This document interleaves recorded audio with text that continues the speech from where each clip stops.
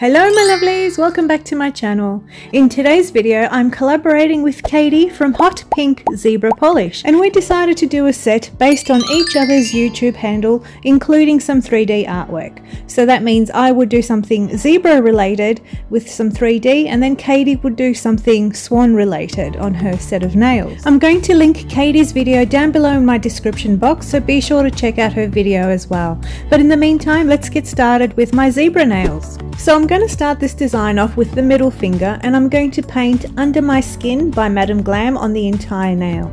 I'm doing this because this finger is going to be a French, and I'm using this colour to imitate what the nail bed colour will be. Then I'm going to use rainbow colours, Pretty in Pink, Blood Orange, Mimosa, Neon Lime Green, Are You Indigo, and Aqua Blue to create my rainbow ombre.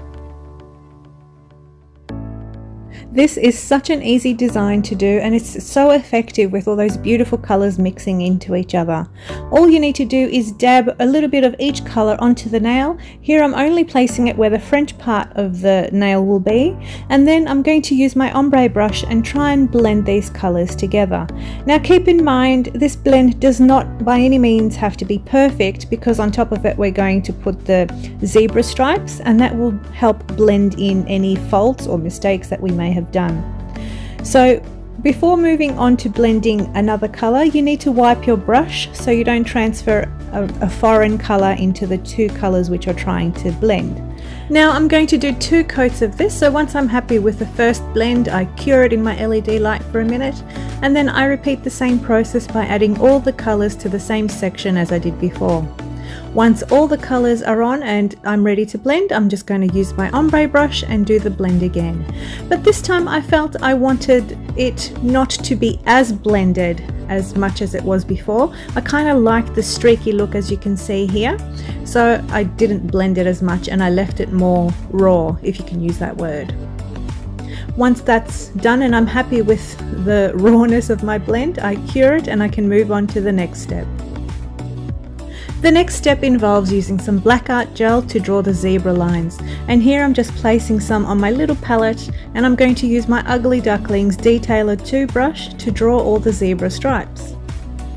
And just like the irregular ombre that we did before, where it didn't have to be perfect, these stripes don't have to be perfect either. In fact, the more wavy and irregular they are, the better the zebra print will look. You can use a reference picture of a real life zebra if you like, to try and draw the lines so they look more zebra-ish. But here I'm just winging it, throwing some lines together. The only rule of thumb I follow is making the outer edges thicker than the inner tapered point of the line. I give my stripes a flash cure, and then I border my smile line with some black gel polish. With all the line work complete on this nail, I cure them for a full minute, and then I add my final top coat and cure that again for another minute. And that nail is complete. It's just ready for some bling, which I will add later on.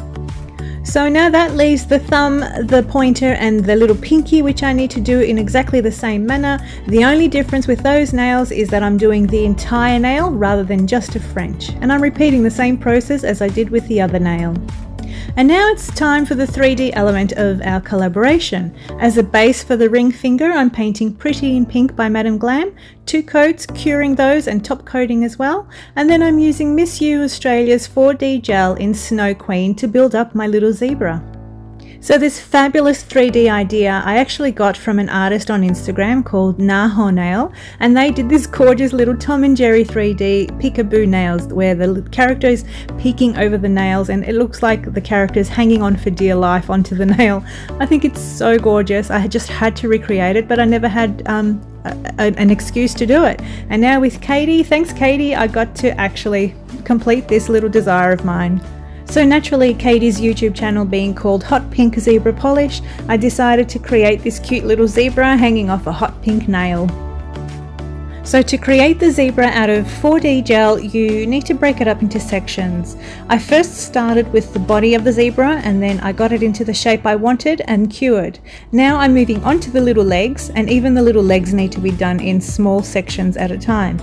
The easiest way to do it is to break off beads which are roughly similar and roll them both in simultaneously so you get them almost the same size. So here I'm placing on the thighs, and once the bead is on the actual nail, you can use your little 4D brush and a little bit of isopropyl alcohol to further pat it into place.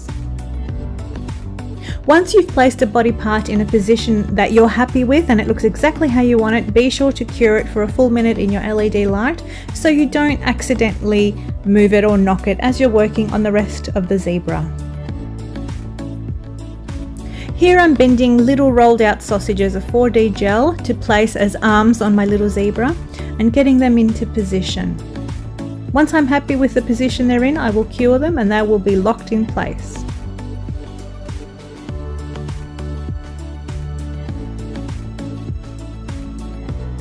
So once I've cured my little zebra thus far, I need to go back with some white acrylic and fill in those little gaps which were left behind as I joined my body parts together.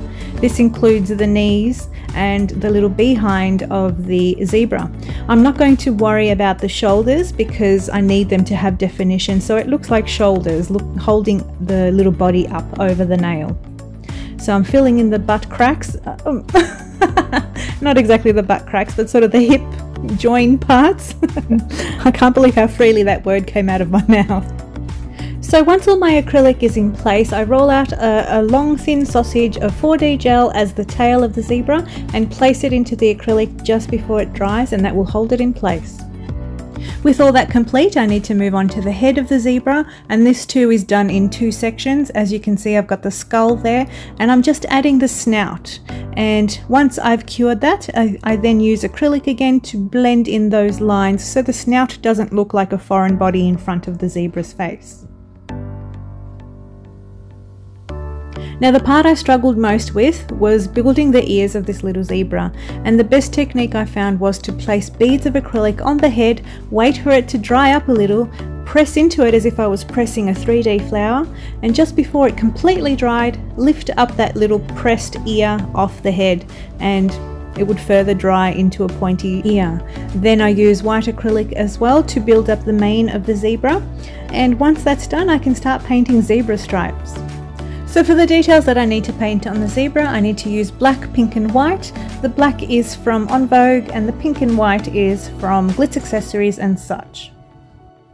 I'll be using my Ugly Duckling painting brushes, and I'm going to start off with the black stripes. So if you notice in real life pictures of zebra, the stripes actually continue straight through to the mane of the animal. So that's where I'm starting, and then I'm basically working off of that for as far as the rest of the stripes down the body are concerned. So I've started on the left side and working my way down, and once I've done that I will move on to the other side of the animal. And again, these stripes do not have to be perfect, they do not all have to be uniform, so the more irregular they are, the better they will look. Except for this one. I put a little X to be the little anus of the zebra, just like you see in some animations. So I'm drawing black on the little hooves as well, and the snout will be black as well, and then I'm going to start detailing the face. Here I'm just outlining the eyes of the zebra. I'll be adding some pupils and some lashes, and if you may notice on the ears I've painted a little bit of pink in them. Also, for a little smile, I'm going to add a little tiny pink smile to this zebra because we've got one happy little zebra. To seal in all my lines and painted face, I cure it in my LED light for a full minute, then apply matte top coat, cure that for a minute, wipe off the tacky layer, and then apply no wipe top coat on the pink nail because as I was working on the zebra, it just dulled a little bit. And here is my completed, adorable, tiny little zebra hanging off the edge of the nail. I am so glad I had the opportunity to create this little creature. Now the only thing left to complete this set entirely is, let's say it all together, bling. Yes, naturally I'm going to add some bling to this. With the big ones that you see here, I'm securing with some acrylic to make sure they stay in place.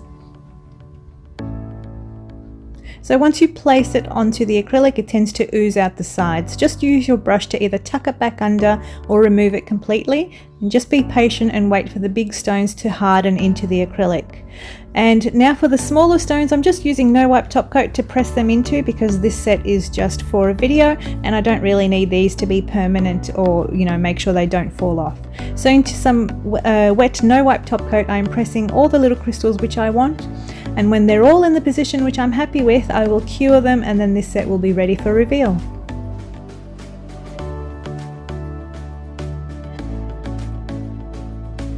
And here is my completed zebra set for my collaboration with Kadee and her channel Hot Pink Zebra Polish.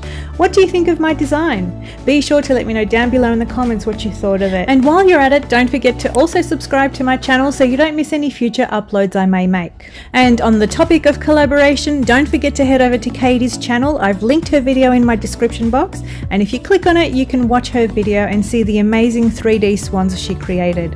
Her hand painting is second to none. I wish I was as good as her with hand painting. She is incredibly talented, not only in hand painting but in nail art in general, and that's why she made it to top 4 in NTNA season 7. So give her a huge congratulations down below in the comments, and also on her video as well, so don't forget to head over there and watch that one too. So that's it for today's video for me, my lovelies. I really enjoyed this collaboration. Thank you, Kadee, for suggesting this. I had a blast and I'm up for it again in future if you want to. And that's it for today's video. But in the meantime, if you would like to watch another video, YouTube recommends this one for you. Well, I recommend this one. Which one will you choose? I'll see you all next time. Bye!